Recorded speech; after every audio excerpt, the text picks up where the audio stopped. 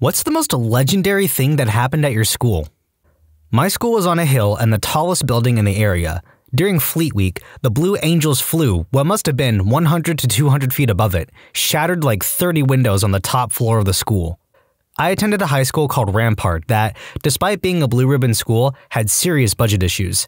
The budget problems got so bad that the principal started renting out the school gym to anyone willing to pay up to use it.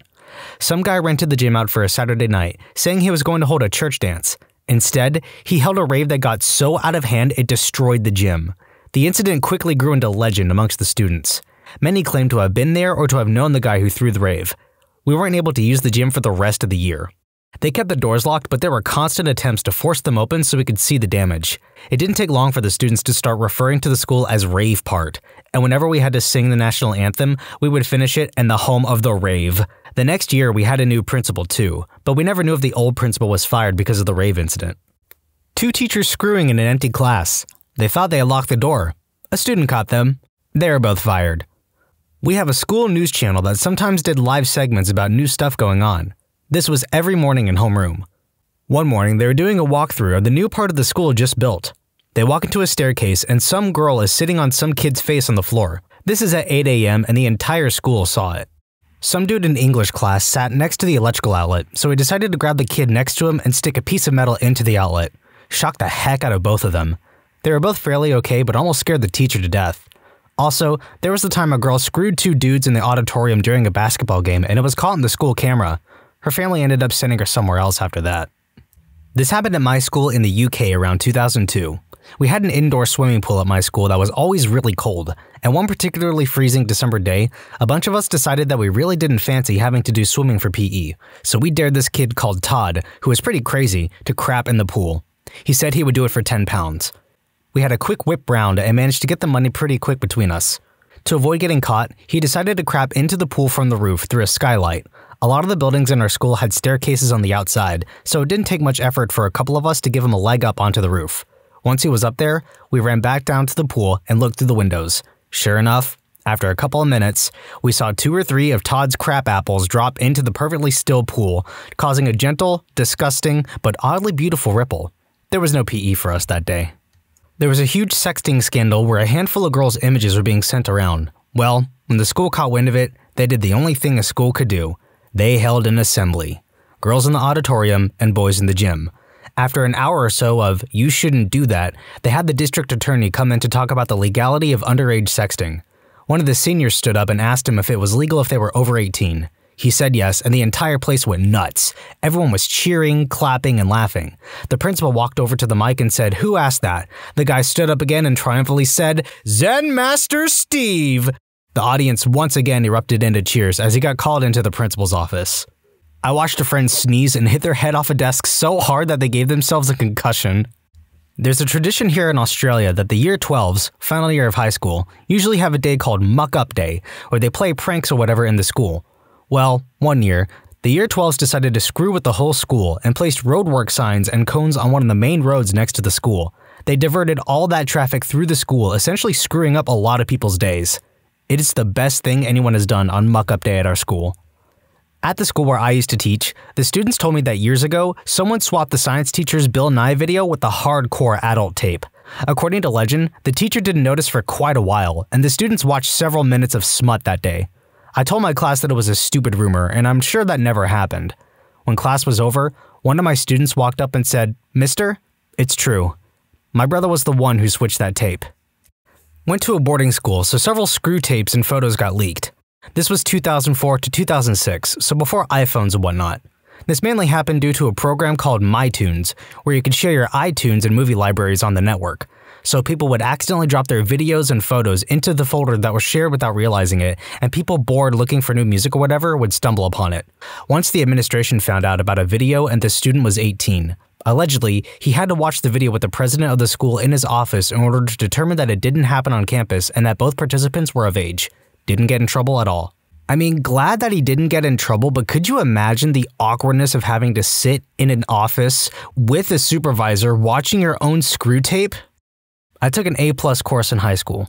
We had an alright sized lab room for stripping computers and another room full of computers for other worker lessons. There were a few stuffed animals in the lesson room as a half-hearted attempt by my teacher to decorate. Those come into play later. My teacher kept finding certain history on one of the computers. It was always horribly spelled or incoherent searches, and she assumed it was a freshman being smart to impress his friends during a different class. One day she gets fed up with it and makes a special project for us nerds in her A+ course. She gave us one of the lab computers and the smallest cam she could find and asked us to make a hidden camera. We complied and made a decent one and brought it into the other room, set it to record with more than enough hard drive space and aimed it at the perp's pewter. The next day we fire up the vid and see one of the seniors coming in before school starts, googling some videos and giving himself the old wax job. He cleaned up with one of the stuffed animals and went about his business. She threw out the stuffed animals and the cops got involved. Kid got into trouble but went into the army after high school, so maybe it all worked out in the end. Sorry, the stuffed animal? It didn't do anything! Why that? Why Teddy? My junior year, the seniors put hay everywhere inside the freaking English building, where it basically looked like a farm. One of the admins wasn't even letting people look at the mess inside. Also, when I was in 2nd grade, my school was supposed to have a fire drill, so for some reason the alarm wasn't going off. The lunch ladies decided it would be a good idea to set something in the kitchen on fire to make the alarm go off. They burned a good majority of the lunch that was supposed to be served that day. My high school was a bit on the sketchy side. During my sophomore year, there was a fire, and despite all the fire drills we'd been doing since kindergarten, no one really knew what to do. Some students made their way 10 blocks away to a Wendy's and a Waldbaum's, where they proceeded to rob both. At the end of my junior year, this sophomore threw his freshman girlfriend through a display case. She ended up with 13 stitches and he got a lovely pair of handcuffs. In my senior year, we got a new principal because the old one quit at the end of the year prior. Anyway, this was the year the 5th Harry Potter book came out, and even before the school year started, people were calling her Umbridge because of her reputation at her last school. Most of us thought she couldn't be that bad. Then we met her. She really was awful. To make matters worse, she was racist to boot. One of the black teachers didn't agree with her teaching style, so she fired his lazy butt, in her words. Within a week, the NAACP was at the school. Before she finally resigned, there was a student walkout and people started throwing cafeteria fruit at her whenever they saw her. We were all glad to be rid of her. When I was in grade 9, I was sitting in the computer lab working during the communications class. All of a sudden, we hear this loud revving getting louder and louder, something passing by very quickly then fading away. Our teacher ran out of the room after it, and crike, I had no idea the man could move that quickly. I was in crutches due to a sports injury, so I had to hobble out behind the rest of the class as we tried to find out what was going on. Apparently, one of the seniors brought an ATV to school and drove through the halls. What was legendary was that he somehow was never caught. This was in Canada in the early 2000s. There's a video floating somewhere on Facebook, which probably means it's lost forever. Pretty crappy since it was literally one of the early digital cameras taped onto the guy's helmet. If I remember correctly, they let him in through an unused auto classroom's side door and he rode out the back. The area was very rural, so he probably drove it in instead of in the back of a pickup. Most likely rode it straight home too, so yeah, no proof at the end of it. A guy from my high school thought it would be a great idea to streak through the halls on the last day of school. After running around buck naked, people who witnessed it began whispering about some guy streaking. Pretty soon, the entire school was talking about this unknown mystery guy who ran around with his willy out. Biology teacher witnessed it and said, maybe it's just chilly today, but he isn't very well endowed. Soon after, he went to the front office and turned himself in. He apparently walked into a room full of administrators, all women, and just said, it was me. They all busted out laughing and said, just don't do it again, okay? Low blow from the bio teacher. Viewers, it is time for me to regale you with the story of Jeff. Jeff jumped off the roof of the chapel into a dumpster filled with empty cardboard boxes. 50-foot drop, 8x8 dumpster. Twice a week at our school, the junior and senior guys were on garbage recycling duty after lunch. We'd gather all the garbage bags and recycling from the classrooms and offices. The building was a school attached to a church with offices and a sort of community center. It wasn't a huge building, but it was pretty big. We'd take out all the garbage and trash out to the dumpster, which was set next to some sheds behind the building. That's how it all started. Jeff jumping off a 10 to 12 foot shed into a dumpster full of cardboard boxes. We'd laugh, roll the dumpster out to where the garbage guy could get to it. Someone else rolled it back when the garbage was collected. One day, Jeff climbed the backstop of the baseball field right near the dumpsters. That was a 25 to 30 foot drop, I think. He made that one look easy. Then he dropped in from out of a tree. That was probably about 40 feet. Finally, about a month from our graduation, he told us his plan. He had to break into the crawl space above the chapel, accessible by a padlocked trapdoor on the 3rd floor of classrooms, then climb up through the attic space of the chapel and onto the roof. The chapel parking lot sloped sharply by about 7 to 8 feet, which is where the 50-foot drop comes in. We saved boxes for weeks, set them up at the dumpster, put it in the parking lot about 15 feet from the chapel wall, and watched him jump. Our school has a huge statue of a Mustang at the front because our mascot is a Mustang, naturally. It's about 40 feet up above the entryway, so everyone sees it.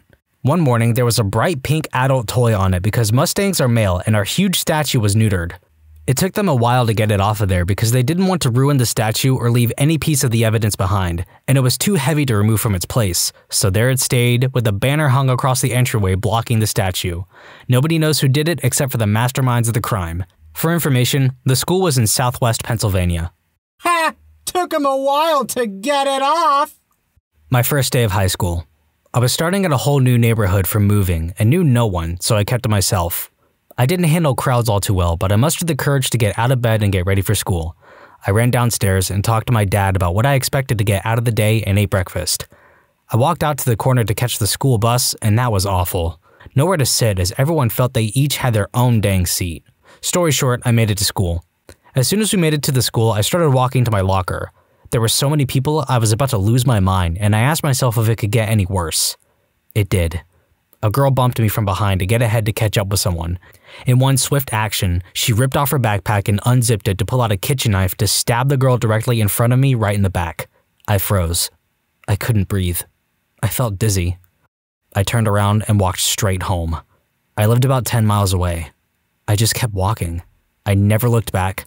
I just wanted to make it home, crawl upstairs, and sleep in. One hot day in June, when I was in 6th or 7th grade, there was basically a riot at our school. Pretty much every kid in the school at lunch recess gathered at the office entrance to the school and started chanting, "It's too hot! We want to go home!" It was pretty incredible. A teacher at one point came out and said, "We're calling the police," to no avail. Finally, the bell rang, and everyone cheered and went inside. No one I've talked to remembers this event. A student accidentally butt-dialed his mother while the class was watching Platoon. The SWAT team showed up. Apparently some of the guys a few years ahead of me got into the principal's car, took off the brakes, and pushed it up a makeshift ramp to the roof of the shed. I don't know how we got it down. The guys in my year managed to swipe the vice principal's smoking pipe. They put up ransom posters everywhere. In another class, they managed to get into the ceiling tiles and plug socket, so they took an old phone with a dirty ringtone and a charger and left it up there. For whatever reason, because of acoustics, the sounds seemed to shift around the room as you walked. The number got passed around so people could call whenever they needed to disrupt the class for a while. 853 missed calls, 2 missed SMS messages. Seems like every couple months you practice fire drills, and one day the alarm goes off. We start making our way down the stairwell and there's smoke. I get outside and say to somebody, "Wow, they make these fire drills so realistic, smoke and everything." The reply I got back was, "The school really is on fire." So, yeah, my school caught on fire. That was legendary. I'm not the brightest tool in the shed. Somebody! Kid gets yelled at, runs out of the school into the woods. Helicopters come and search for hours for the kid. School goes on lockdown. SWAT team finds him a mile away eating Snickers in the woods. Comes back next week like nothing happened. I saw the whole thing out the window. Very crazy. Happened last month. For 5 consecutive Halloweens in a row, someone managed to set off a smoke bomb in one of the stairwells, causing the school to have to be let out early. They do it just after lunch, after most everyone had just entered their first afternoon class. It was amazing. Like, heck yeah, getting to go home 2 hours early on Halloween. A massive Roman candle fight involving about 50 kids in the middle of the field on Halloween night. Every Easter, our religious education teacher bolted a big wooden cross onto the wall and people could volunteer to go on the cross. You stood on a little platform and there were leather straps to hold your hands in place. He said that if anyone stayed on for longer than 5 minutes, he paid them £5, but nobody ever managed it. This was 6 years ago. 2 years ago, the app Yik Yak was growing in popularity at my school. Maybe about 25% of the student population had it, but since it's anonymous, people just started roasting other people through it. Just as people were no longer using Yik Yak, our craphead principal heard about people roasting other people. He made an announcement talking about Yik Yak and digital citizenship. Naturally, everyone re-downloaded the app, and anybody who didn't previously have it downloaded it as well. Word quickly got out that some teachers got Yik Yak as well and were monitoring it. People started to post stuff like "fight in the art hallway" and laugh as a group of 3 teachers would speed walk by then towards the art hallway, only to find out there was no fight and see the next post "fight in the cafeteria." This went on for 45 minutes until people moved on to better pranks. "I'm pulling the fire alarm next period." Our craphead principal misread this as firearm and called a lockdown on the school which lasted for 80 minutes, and there were cop cases all around the school. Later that night, my school was on the news, and Yik Yak is now blocked within 100 meters of any school in my school board. TLDR, my school got Yik Yak banned in my entire school board. Maybe it wasn't just my school board, maybe it's all of Canada or something. I'm really not too sure. I went to a professional training high school. We had to choose a major for our senior year, and on Tuesdays and Thursdays, we would spend the entire day in classes involving our chosen major. Strange, yeah, only lasted for a few years. Now it's just a regular magnet school. Whatever. Here's my story. My tech teacher was cool as heck. He'd give us a project on Tuesday morning, and we'd have until Thursday afternoon to turn it in. If we were done early, have fun on the internet. If late, well, that's a strike on your grade. Most of the students busted their butt on projects on Tuesdays, so we could watch Jerry Springer on the TV cart in the back of the room on Thursdays. Me and 2 other kids would play Warcraft 2 on the network computers we set up. Seriously, this teacher didn't give a crap as long as our work was done. One Thursday, one of the students in my class was flipping around the in-service channels the school had. Sometimes they would play a movie on it for some class. Guess what? Adult films. Hardcore black-on-black adult films. Student quickly turned it down and turned the TV from the line of view of the teacher. Teacher still heard it. He came over, coffee cup in hand, looked at the class, looked at the TV that wasn't turned off in time, looked back at the class, took a sip. "First off, anyone offended? No? Keep it low. If someone comes in, turn it off." I hope that teacher is living their best life. A guy drove through the school on a dirt bike. He was doing wheelies and dodging the supervisors who couldn't catch up to the dirt bike on their golf carts. Then, later that day, he posted the video he recorded of the whole thing from a GoPro on Twitter. He was a legend.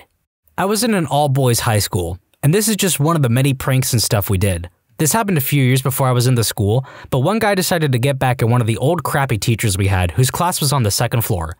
He decided to purposefully not do his homework to get in trouble as to set the plan in motion. She was also constantly picking on him, and that day he started crying, fake obviously, and saying he can't take it anymore, etc. He then proceeded to jump out of the window onto a high jump mattress that was placed underneath the window by his friends. Before the teacher could look out of the window, they removed it, and he went to lie down on the ground in a manner which resembled a mangled body. The teacher freaked out, went to fetch the principal and nurse, etc., and before they got up there, he got up and went back to class and sat down at his seat as if nothing happened. Teacher was speechless. Like I said, this happened a few years before I was in the school, so I didn't really hear about the aftermath of their shenanigans. It's also possible that it never happened, and that it's an urban legend going around. In high school, we weren't allowed to wear costumes for Halloween. My senior year, a giant group of us, about a good half or 3/4 of the class, decided that we were going to dress up anyway and meet in the parking lot before school to march in together. I spent the night before making my costume, which was a suit of armor made out of cardboard with metallic tape, a sword made the same way, and one of those broomstick horses. The next day, we all gathered like we had said and marched in together. It was hilarious, but I guess they found out, so the deans and assistant deans were waiting for us in the cafeteria to take our IDs so we could report to detention. One of my friends had dressed up as an ATM that he made out of cardboard. When they asked him for his ID, he was ready and slipped it out of a slot like a debit card. The best part was at the end of the day when we all gathered for detention. They didn't have enough room for us and all the other people that were there for other reasons. Out of frustration, they decided to make our detentions Saturday ones and spread them out. It was totally worth it though. Strap in, this one's a long one. At our school in the UK, on the year 11's final day of the year, they would do Egg and Flour Day, essentially pelting the lower years with eggs and flour. This was a long-standing tradition at my school and went back decades. As you can imagine, with parents understandably annoyed at the sight of the kids coming home covered in mess, the school received a lot of complaints. Because of this, the school clamped down on it in the past 2 to 3 years with huge punishments for those caught taking part. To get around this, the year 11s typically moved the location to somewhere off grounds where students could be ambushed on the way home, typically the local shops. Anyway, it was our turn. We were the year 11s now. We wanted to make our mark. A group of around 10 or so of us got together towards the end of the year and started brainstorming. It took us about a week to come up with it, and it was perfect. Or so we thought. Here was the plan. The school was recently going through some renovations, so a few things were moved around and a few areas were off limits, including one of the fields. Now, this field was where we would go in the event of a fire drill. Because of this, the fire drill point was moved to the tennis courts. Great. Why was this great? Because the tennis courts bordered on the local woods. The very edge of these woods were bordered by incredibly dense growth that was very difficult to see anything through. Between the growth and the tennis courts was a 10-foot fence, and just behind the growth was a pathway. Perfect. So the plan was set. We'll send a guy inside, get him to pull the fire alarm, then send a barrage of eggy flower death to the unsuspecting lower-year peasants beyond the fence. Skip forward to the day of the event. We sent Tim in to be the man on the inside. We were ready and waiting in the woods, armed to the teeth with pancake ingredients. We waited a long time. It must have been an hour and a half at that point. We'll come back to this later. This was before mobile phones, so we had no contact with the man of the inside. An oversight. We sent in Christian to find out what was going on. And we waited. Not long this time, 20 minutes later, the bell went off. It was happening. First, we could only hear the piercing ring of the bell. A minute later, the loud chatter of many prepubescent voices. It got louder and louder. The tennis court was filling up. Students were getting into their lines. We waited for the perfect moment to strike. A few more minutes later, things quietened down. We started to hear the teachers shooting out names, going through their registers. This was it. Time to strike. With the students now silent, it was time to unsilence them. Without saying a word, we unleashed. Cartons of eggs were emptied into the air, over the fence and down onto the underlings into the most satisfying crack splats. Flour baggies were spilt and tossed over, leaving trails of white smoke before landing with a puff and filling up the area with clouds of potential biscuit. The screams, oh, they were glorious. The complete sound of chaos. It started with silence, shock as to what was going on.